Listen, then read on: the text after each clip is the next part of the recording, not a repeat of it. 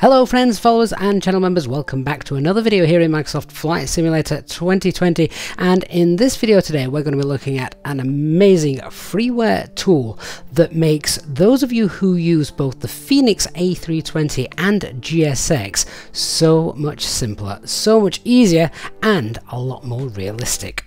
Now, by now I assume that many of you are familiar with GSX, Ground Services Extreme.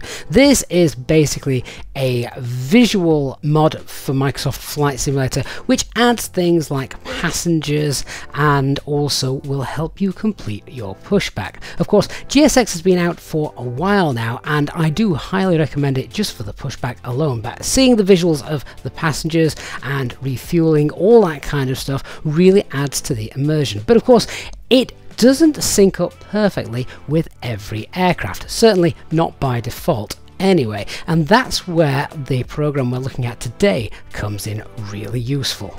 Now, every aircraft has its own way of loading itself, things like getting the payload on, getting the correct fuel in, all that kind of stuff, making sure that the stairs are called, even the GPU. Every aircraft you have to go through whatever menu is set up and required to get that to work, and then at the same time, to make it realistic, you'd have to go into the GSX menu as well to make sure that you've got that set up in GSX, so everything is tied together quite neatly to create that ultimate immersion that we're after. Of course, however, though, we don't really want to be faffing around clicking on different menus both in GSX and the EFB in the Fenix aircraft. We want it all just to be done automatically. The fly-by-wire A320 does indeed do this automatically with GSX, and let's be honest, GSX, now it's been out a while with some custom profiles you can download for free from flightsim.to, looks really nice and, well, prevents things like this. Looks like that pushback tug driver's getting fired in the morning.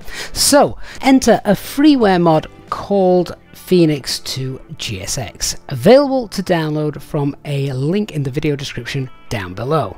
Installation of this neat little program really couldn't be simpler. The first thing you'll need to download is the WASM module, which is simply done just by following the links here on the GitHub site. There we go, that's downloaded.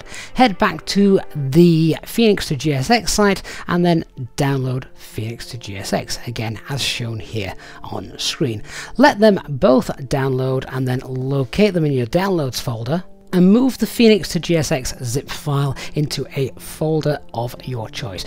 Don't extract it into the community folder or programs files, let it run in a separate location. I have a Microsoft Flight Simulator add-ons folder that I use for things such as this, so I'm just going to extract that here. The first time you run the program, you might get a Windows Defender alert, but that's nothing new these days, so happy to click the Run Anyway button, and then you may get this message, basically telling you a Windows.NET file needs installing. They've made this really simple though. If it is missing and it needs to be installed, simply click the link that pops up. It automatically takes you to the page and automatically starts downloading it for you as well, which for someone like me who hates having to negotiate stuff like this, I found that really neat and useful. Big thanks to the developers on that one. Once again, locate that in your downloads folder, unzip it, install it, it's all done in the background, and now we're ready to have a look at Fenix2GSX. Now, the program needs running either before you start Microsoft Flight Simulator or at the very latest when you're on the main screen of Flight Simulator. Don't launch it after you're sat inside the aircraft, and you can confirm it's running in the systems tray down here at the bottom once you've launched it. In order for GSX and this program to work correctly, you need to make sure that your panel state for the Fenix is not set to ready by default, so any of the panel states which do not have the engines running, because obviously when the engines are running, GSX doesn't work. When you load in then now, you'll see that the stairs have automatically been connected to your aircraft, or of course if you're not on a remote stand and you've got a jetway, the jetway will get connected as well. The program is set up by default to call both the fuel truck and the catering trucks the moment you load your flight plan into the EFB. Now, it doesn't matter if you're using the EFB here in the aircraft or whether you're using an external EFB on a tablet or a web browser. You can obviously change the settings using the dialog box that you can see here on screen and tailor it as you wish.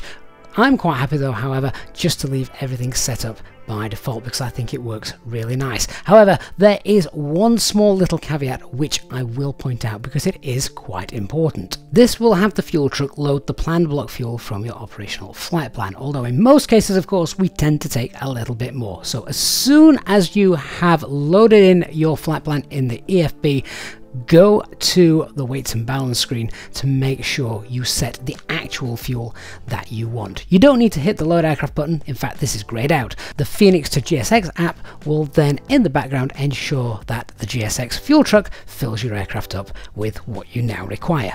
The catering is all taken care of, the passenger boarding is also all taken care of automatically once refueling has completed, and as the passengers are getting loaded, you can even see that the aircraft is filling up in turn on the Fenix EFB, with perhaps the most organised boarding process ever, as the aircraft is filled from front to back perfectly.